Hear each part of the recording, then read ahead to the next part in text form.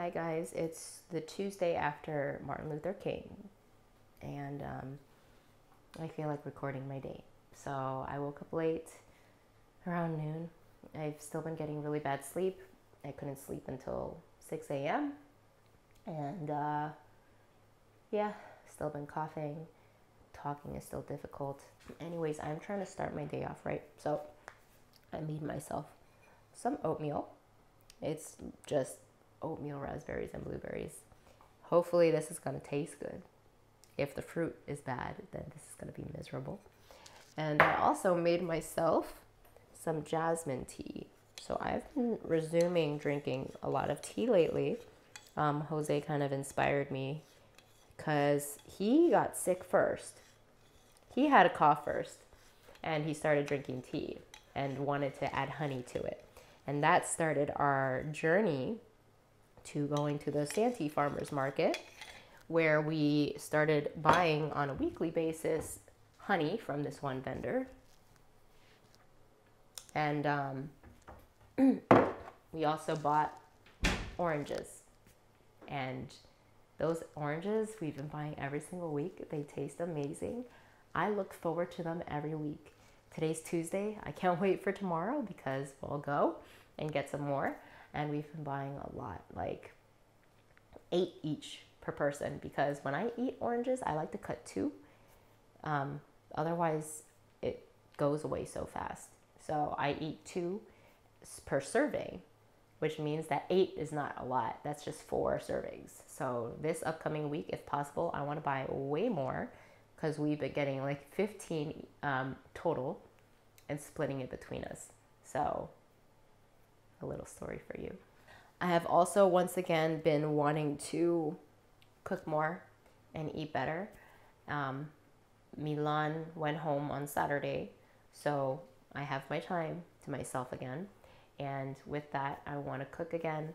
I want to be more healthy. I stopped working out as much while she was here, partially, mainly because I'm sick. If I'm exercising, even the hikes that I did the past 2 days with Riley didn't really feel that great, because if I'm exercising, I'm breathing harder, which means that the air is passing through my throat faster and more frequently, and that can be very uncomfortable. So I didn't want to force working out on myself when my body isn't feeling right. And I guess I wanted to give myself a break in order to recover. It's just taking a while. So honestly, I'm not really sure if I want to work out just yet because I have difficulty just talking. So if I'm working out and I'm increasing my heart rate and I'm making my breathing harder, I just don't know if that's going to be that comfortable. So I guess I'll see. But I have been feeling a little bit impatient as well because I don't like just not working out. Would like to get back into really good shape by the time spring comes around. Today, I feel like it's mostly going to be filled with focusing on work during the day, of course, because last week getting really bad sleep. So I took 2 days of sick day, and the other days just wasn't really able to focus. So I haven't done a lot of work and I need to catch up. Aside from that, I want to take her biking soon. I've been trying to bike with her more frequently, ideally on a daily basis. I missed days like yesterday and the day before because I took her hiking, but I want to try to build up her stamina a little more. I do feel like the time I was living at my previous house, she wasn't running very much, and that slipped my mind because I was walking her every day. I want to get her running more again. I'm not sure if that's something I'll build up to eventually, where she's actually running next to the bike. But I think I might be okay with her just power walking with me on the bike, just a little bit faster, because right now I feel like I have to lower my gear quite a lot for her to not be pulled a little bit. Or, yeah, her stamina is just not really good. I could tell because she gets tired very fast. She pants very hard, very fast. And plus, if she isn't running next to my bike, we can actually go further because she's maintaining her stamina. I would actually really like to bike with her somewhere else outside of my own neighborhood.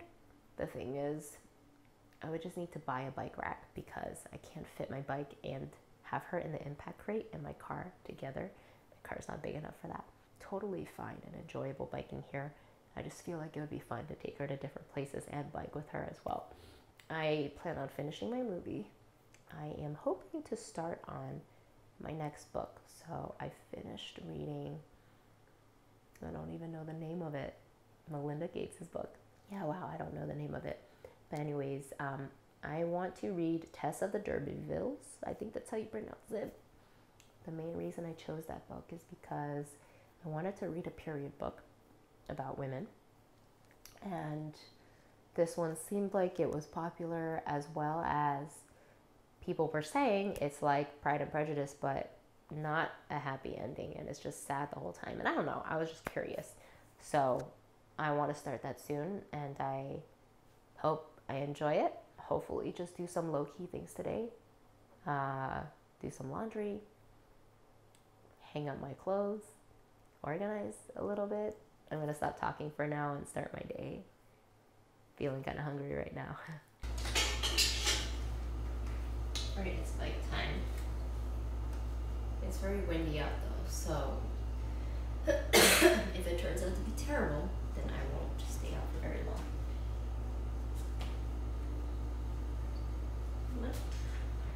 Riley. Dogs are so weird. They get so messed up from random things like this that they're not very familiar with. And honestly, she has wore this a couple times. She just always acts weird.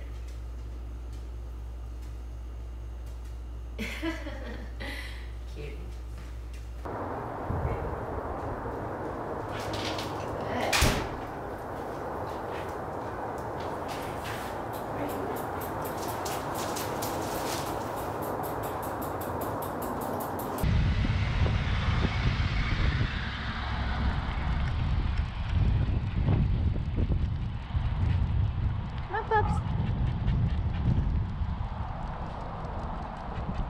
Good.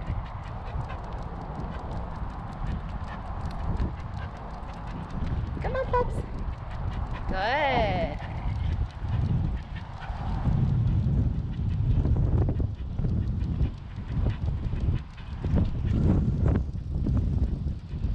Yes, good girl.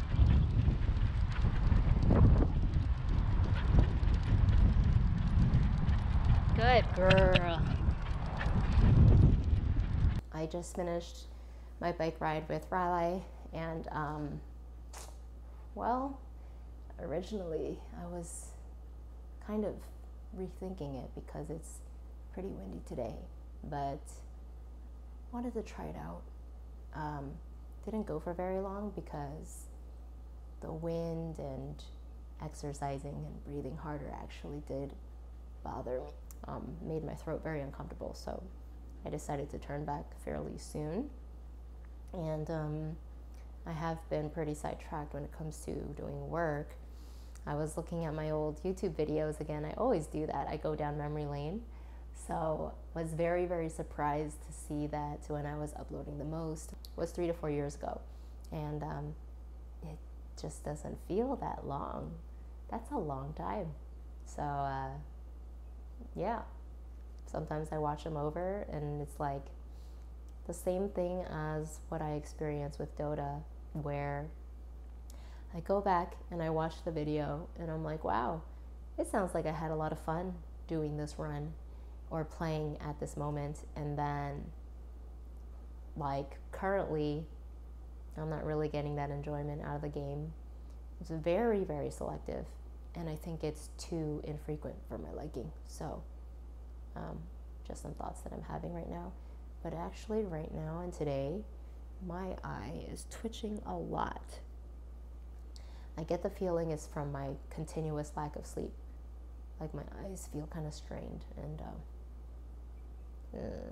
not feeling very good, but I need to focus on some work. I've been pretty bad today. Okay, so yesterday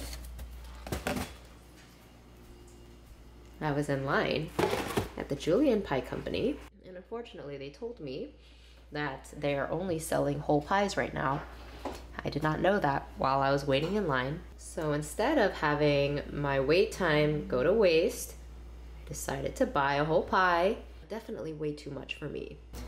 Anyways, I'm gonna try to eat it. Unfortunately, that's not really how I want to be eating right now. I don't want to be eating pie every day. Honestly, I don't know the ingredients of pie. It does feel pretty sweet though, so I'm wondering if it's not all natural ingredients. I got peach apple crumb, which is my favorite from the Julian Pie Company. But I just tried to take a nap and it didn't go over well. I'm pretty sure every time you're horizontal, it messes with your sinuses or just like agitates my throat more. I end up coughing more, or it was more like, yeah, something was just uncomfortable here while I was lying down. So even though I felt like I was definitely tired enough to fall asleep, I just didn't want to lie there and not sleep. So I got up. Definitely can sleep because I just feel drowsy and not very energized. I am going to finish watching my movie. I already did my workout earlier, so I'm pretty much just relaxing the end of the night. I wanted to eat dinner, like a proper meal before this pie, but yesterday when I ate the pie, I felt a little full for it, I guess. So I'm gonna try to eat this on a more empty stomach and hopefully finish it all. I just finished watching another round, and I wanted to watch it because of the director, Thomas Vinterberg. He directed Far From the Madding Crowd. And I wasn't really a big fan of this movie. The plot is basically about a group of 4 friends who tries to test out how having a small amount of alcohol in their system at all times could affect their life, whether it's positive or negative. I had this weird moment earlier where I was trying to eat dinner. I had some rotisserie chicken, some broccoli, and some white rice, and this was after I had my pie, but after I ate it, or like actually while I was trying to eat it at the very beginning, my heart rate got high for some reason. It was like in the 90s, and normally my resting heart rate is in the 60s. So when I was feeling that while eating, I was like, what the hell is going on? This is very strange. Like, it was making it feel uncomfortable. And actually, I wasn't too hungry, so yeah, I've been enjoying eating celery and ranch as a snack, and I have some fruit, banana. I have the Sandy Farmers Market tomorrow, which I'm very much looking forward to, and I have some tea that I just made, and I want to settle down for another movie. So Hustlers is a movie that I might check out. First off, that movie I initially disregarded because of, I don't know, I just assumed it would be like a bad, trashy, garbage movie. But I don't want to let reviews tell me what to watch. I want to sample it for myself and see. So I think I'll try it out. If not, I might consider watching something I've seen before, because I definitely want to at least sometime tonight watch something that I love. Hustlers probably isn't going to turn out to be that way, but yeah, I just want to see what happens with that. You guys know she's 5 years old now. Her birthday passed during the board, and I forgot about it for 2 whole days. That made me really sad. So every year on her birthday, I take her hiking, and I was unable to due to the board. We made up for it 2 days in a row. I hiked with her Sunday and Monday, but still doesn't feel right. I know. I have actually always really enjoyed carrots and celery with ranch. I've just always been very lazy to prepare it for myself. Alright, so since I have already seen 2 new movies today, both of which I did not technically enjoy, I was thinking I wanted to watch something that I've seen before that I really like. But I can't think of anything. I was gonna do Far From the Madding Crowd, but I was like, oh fuck, I've seen that a lot lately. Like, I actually feel like I've seen it at least 2 times in the past year. And I just don't want to wear it out so fast. I do love that movie though. And you know what's interesting? I was reading the user reviews for that movie, and a lot of people, well, I don't want to say a lot of people, but I saw some reviews that said that they didn't like it, that like the plot doesn't make sense, or that like it's childish. And truthfully, the very first time I saw that movie, I didn't like it very much because I was very annoyed at the actions of the main character, Bathsheba Everdeen. And yes, every time I watch it over, I'm pretty sure that her actions would still feel the same way to me as the first time I saw it.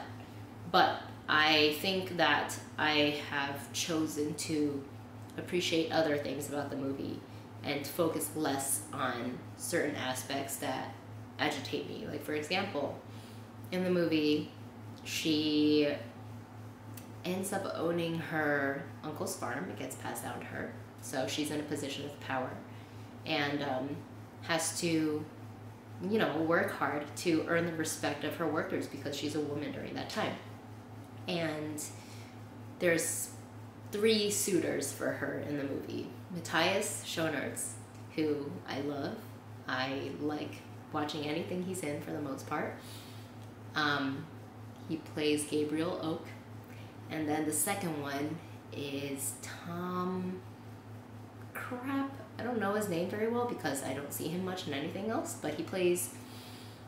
Well, he plays a soldier that's heartbroken because he was going to marry his love, and back then it's hard to communicate if you're not face to face, and they got their churches mixed up.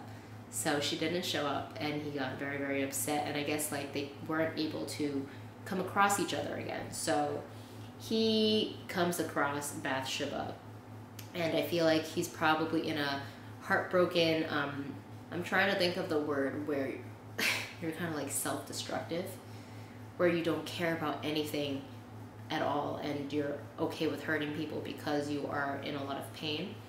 So I feel like that was the state he was in, and he meets her and he just kind of like gets, he compliments her, he says and does things to her she has never had done to her before. So I think it kind of like sweeps her off her feet, flatters her, and they get married very quickly. And he ends up just being a terrible husband to her. He gambles a lot, he loses all their money, he treats other people poorly, and yeah, so the period where she marries him and she gets like very infatuated with him, I hated that part of the movie the first time I watched it because I was like, what the hell are you doing? Like, I viewed her as a very respectable, strong-willed, courageous, just like an awesome woman that was a great role model for those times in terms of like not letting their rules define her. And then she goes and does this thing which seemed very childish, I'll admit. And yeah, that bothered me a lot the first time I watched it. But now when I watch it, I think I focus more on like the pining aspect. So I focus more on watching how Matthias does his character, still trying to be supportive of her like he always has been. And I like to just admire Carrie because I love her as an actress. I think she has come such a long way, and sometimes I just compare careers a bit. So Carrie, her first movie ever was actually Pride and Prejudice. She played Kitty Bennet, and I kind of feel like she eclipsed Keira Knightley, in my opinion. So Keira, I don't know what her first acting role was, but when she did Pride and Prejudice, she was 19, and she was nominated for an Oscar for her role. She did fantastic. I love, obviously, I love her in that movie. It's my favorite movie, one of my favorite movies. I love that movie to death. So Kira has done a lot of period roles. She's done Anna Karenina. She has done The Duchess. She's done Atonement, which isn't really period, but still feels like it in a sense. Same director as Pride and Prejudice. So now when I think of Kira, I haven't felt like she has done anything that great recently. I mean, I've seen the films she's been in, but none of them stand out to me. But I just recently watched Promising Young Woman with Carey Mulligan, and I love that movie. I've seen it twice already this week, and that's my limit. I'm not going to watch it anymore. However, I have like gone back and watched some scenes from that movie because I find them kind of adorable. The scenes of her and Bo Burnham when he's trying to ask her out on a date, those are very sweet. Well, anyways, back to Far From the Madding Crowd. There's a lot of things that I love about that movie. Obviously, I love the landscape. I love seeing all of that. I like...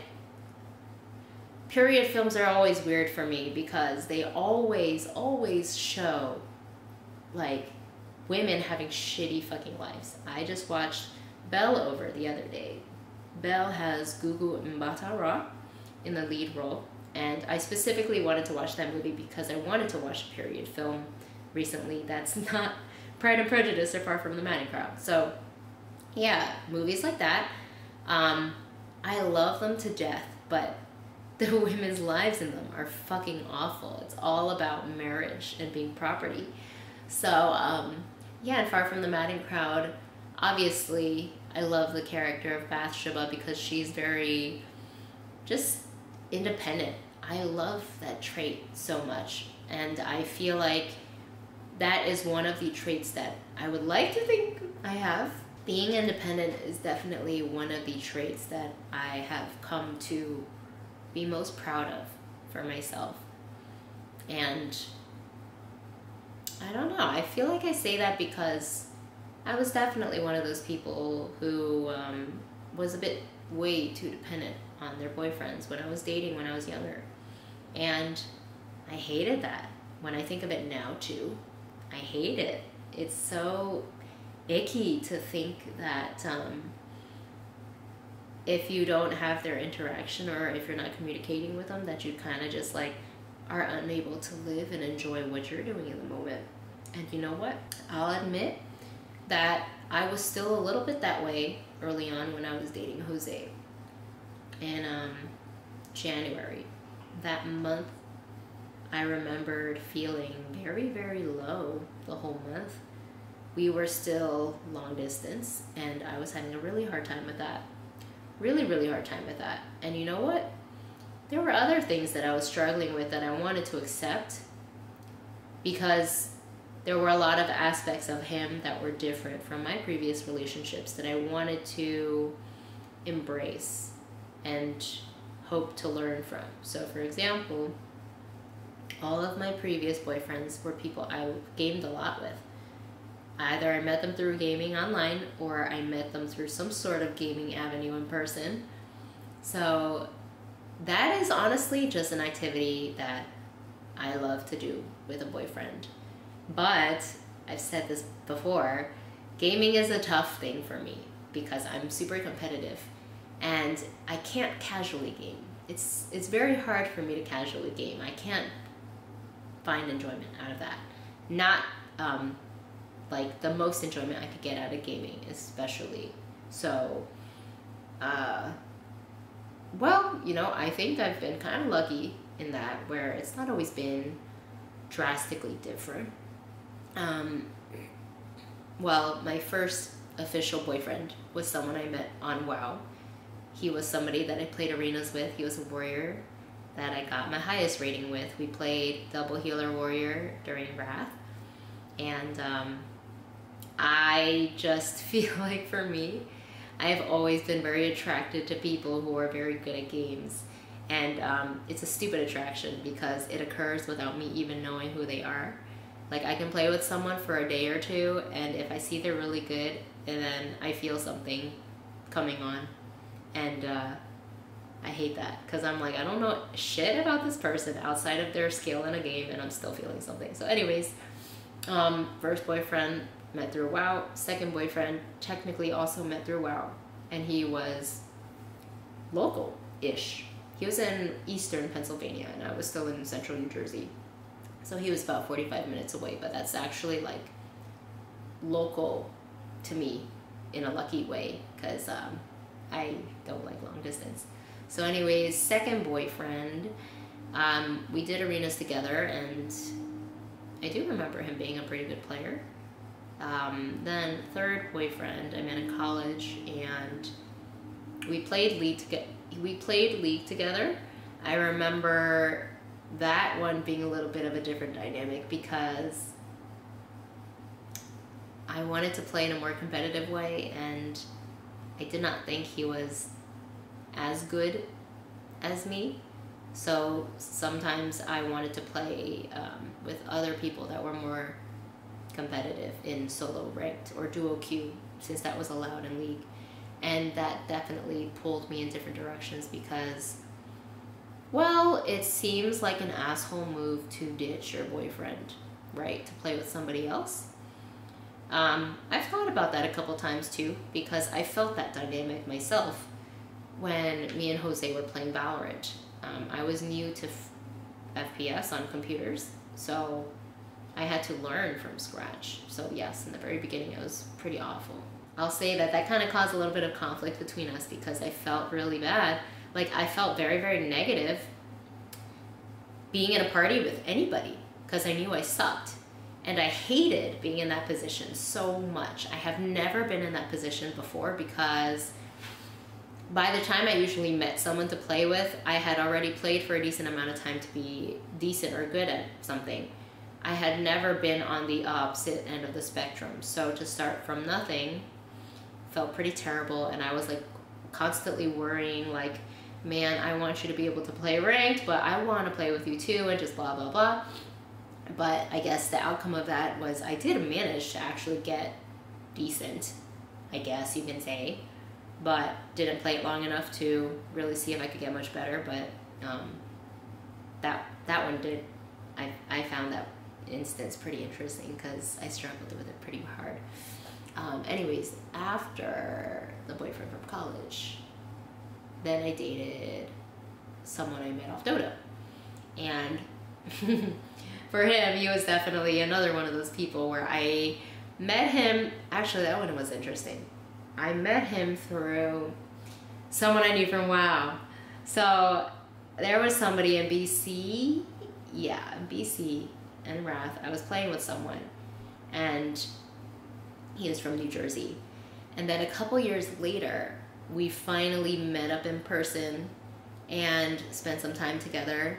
And he told me about his friend that was really into Dota, that plays really high ranked and goes to the international, TI. So I was like, oh wow, that's really cool. We ended up playing together with this WoW person. And then eventually, I just developed a crush on him from his fucking Dota skill. But I'll admit that we were on whatever we were using, Skype, or I don't know if Discord existed then yet, but we were on voice a couple times playing together. And I just think it's kind of funny how all of my previous boyfriends always stemmed from similar scenarios through gaming. So with Jose, we weren't really able to game together because he doesn't play games very much.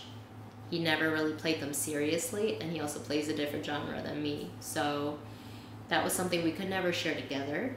I was very, very disappointed in myself for still having traits of dependency at my age, because I had hoped that by the time I had my next relationship, I would be the model girlfriend.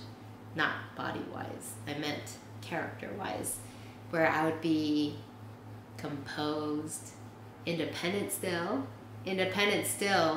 That was something I was very, very sad about. That once I got in a relationship, I no longer felt like I had that sense of independence, because I was like, oh, I want to do this with him, I want to do this with him, I want to talk with him, I want to interact with him. It's just like, I felt too dependent. So, total detour from what I was trying to say earlier.